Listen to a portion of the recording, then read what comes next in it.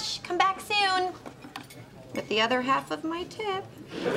Welcome to MsMojo, and today we're counting down our picks for the top 10 TV characters who live financially unrealistic lives. Come in! Welcome to the Williamsburg Experience. There are no jobs out there. And I've even checked outer space. I want to feel like adults live in this place. For this list, we're going over the characters whose spending habits and expenses would not make sense with their income. If there's a financially impossible TV character it's unrealistic that we missed, let us know in the comments. If you like what you're hearing, be sure to check out the full song at the link below.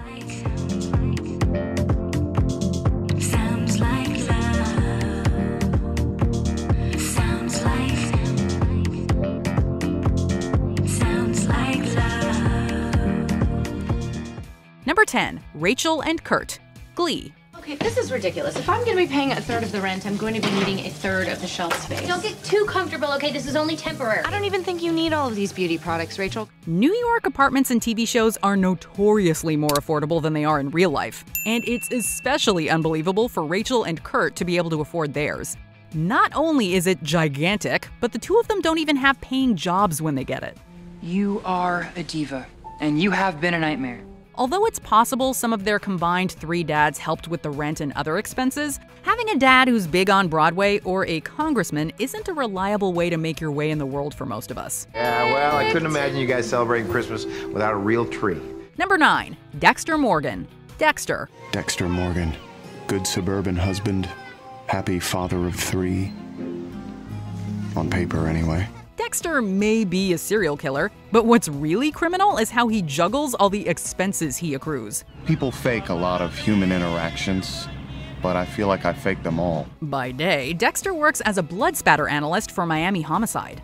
Most lab technicians make around $50,000 a year.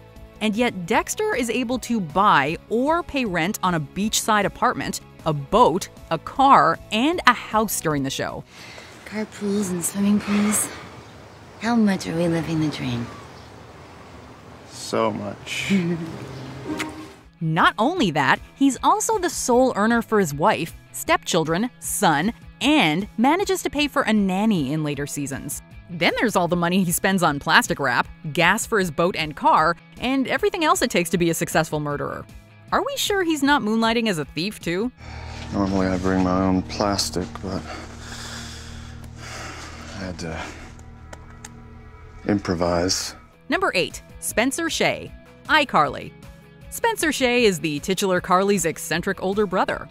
Her sole guardian, they live together in a huge apartment in Seattle. I'm not gonna need this because I want Carly to stay here with you. Spencer doesn't hold down a steady job throughout the show, mainly pursuing his art projects, most of which tend to end up on fire, just like everything else. And I am very responsible no matter what you say. I know everything that goes on around here. Guys? What? Although their father is a colonel in the Air Force and is stated to send money home, it still stretches belief that someone like Spencer is able to budget responsibly, particularly with everything he and his sister get up to. Maybe he's supplementing things with some money left over from when he dropped out of law school. Just keep sending money. Number 7, Max and Caroline, 2 broke girls. That couple that just left, a $50 check, a $1.47 tip. 47 cents? I wasn't even aware they were still making pennies. Come on, it's right in the title.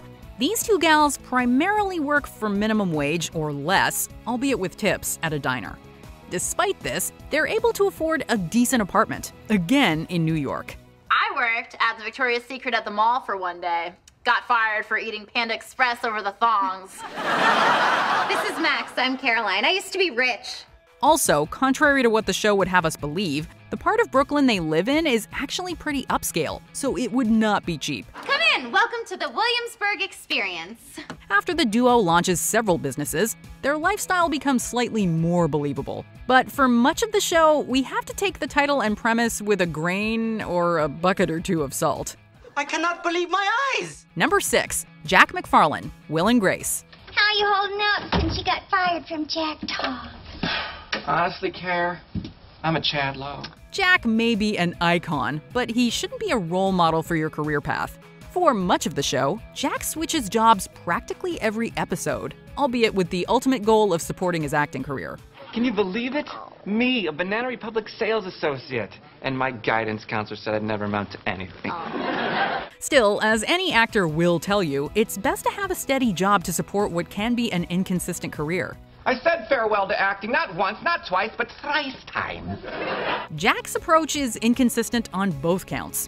Although he does receive support from Will, Grace, and especially Karen, it's a little puzzling how he managed to make ends meet without their help. Also, he didn't pay taxes until after the show began. A red letter from the IRS? How many of these have you got? Who knows? It's like every week with those guys. Number 5, Joey Tribbiani, Friends. How much do I owe you? What? Give me a number. I don't want to owe you anything. You don't owe me anything. I don't want your money. We're doing this.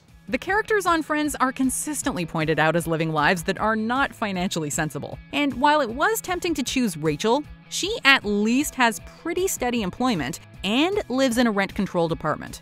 Oh, this is not that bad. Oh, you're fine. Yeah, for a first job. You can totally live on this. Joey does not, mostly. A struggling actor for most of the show, Joey does get several high-paying gigs, such as his stint on Days of Our Lives. However, most of the time, Joey doesn't have steady employment, only occasionally supplementing his income by working at Central Perk or other odd jobs. Altogether, that's $12.75. This is coming from the man who couldn't split our $80 phone bill in half. He owes his roomie/bestie Chandler a lot of money, too. Okay, 2-3 years of rent, utilities, food. Then there's that time he got a hernia and couldn't pay his insurance. It's not a check. They're saying your health insurance expired because you didn't work enough last year. Let me see that. The guy does not have his finances together. Number 4, Hannah Horvath, Girls. I want to feel like adults live in this place. It's really hard to take Hannah seriously as a struggling writer when her struggles are way easier than they would be in real life. Although initially supported by her parents, Hannah is cut off and goes through several jobs early on. Hannah Horvath's office? Mike Lawson, please. Okay, I'm new here, so maybe you just... Although her time working for GQ paid well, she quit and became a teacher, which, in case you're unfamiliar with the American education system, pays poorly. I could be a teacher. There's no way Hannah could realistically afford her apartment with the kind of money she makes, much less be able to support a child, something she's well aware of before she goes ahead with it anyway. You're not ready for this.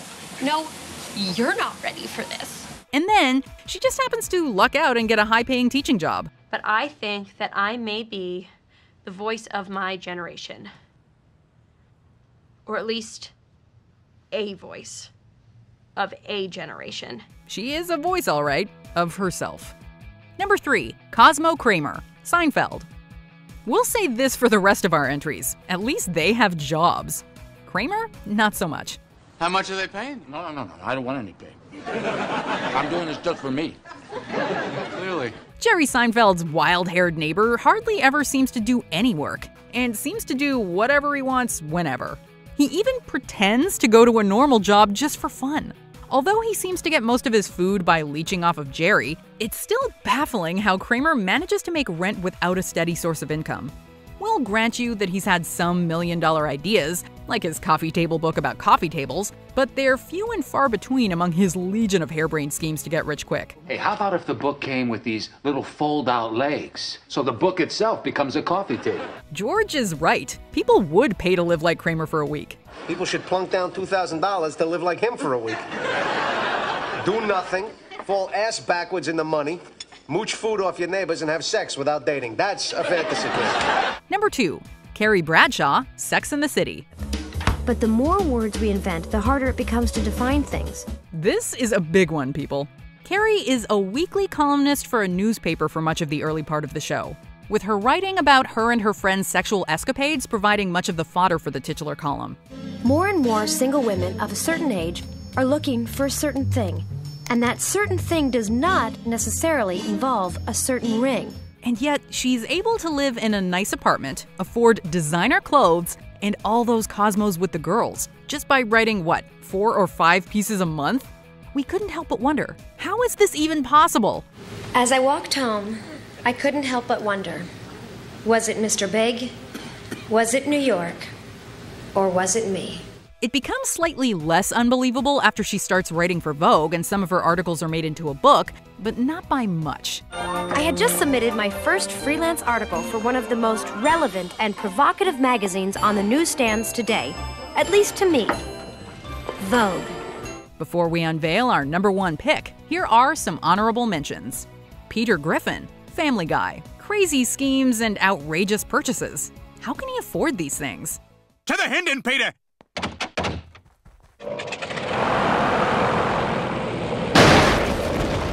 Oh my God! Joe, I am so sorry. How can you afford these things? Death Clock, Metalocalypse. The richest, most powerful rock stars in the world are also complete morons. Hey! Yes. Give me $50,000. Well, what do you need it for? Doritos! What difference does it make? Well, you've been given your $100,000 allowance for the week. What? Face it. Come on, Can't man, without a good cough it reason. up. Oh, man. You know that. Yeah, Fill why out an can't I exception have form. my money? That's All of you are mine. wasting money by not having finished this record. That's a big deal, guys. Kara Zor-El, Supergirl. Supergirl works as an assistant, yet she has a huge apartment and no roommates. Where do I start? Mark almost got fired today. Who? Mark. Mike. Come on out. He doesn't take his job seriously at all. It's really like he has never worked a day in his life. April and Andy, Parks and Recreation. Sure, they live pretty frugally, but they're still assistants for government officials. Okay, you have to pay these. Good thing I didn't lose them. Okay. New lesson, basic finance. I'm gonna teach you how to balance a checkbook. Before we continue, be sure to subscribe to our channel and ring the bell to get notified about our latest videos. You have the option to be notified for occasional videos or all of them. If you're on your phone, make sure you go into your settings and switch on notifications. #1, Penny, The Big Bang Theory. Great, Caesar's ghost, look at this place. Penny may live across from and become romantically involved with scientists, but it doesn't take a genius to figure out that she cannot afford to live the way she does. Unlike Leonard and Sheldon, she spends a significant portion of the series living in her apartment alone. It's baffling how she's able to afford her big apartment on a salary working at the Cheesecake Factory, much less all of her shoes. Oh, thank you very much. Come back soon. With the other half of my tip. Her attempts at an acting career are pretty disastrous too. It's possible her parents are supporting her, though she definitely owes Leonard for covering her rent. What am I up to now? Well, okay, with the Indian food, the pizza, the Thai food, the tank of gas, the frozen yogurt, and your rent, a little over $1,400. Sure, Penny eventually begins making bank as a pharmaceutical rep, but how she stayed afloat before she got that job is a mystery. I'm always excited for you. I'm excited that you found this new job where you're making decent money. Decent? I make twice what you make. Wait, twice? Do you agree with our picks? Let us know in the comments. And hey, if you're a fan of the song playing right now, be sure to check out the music video for it right here. Oh, for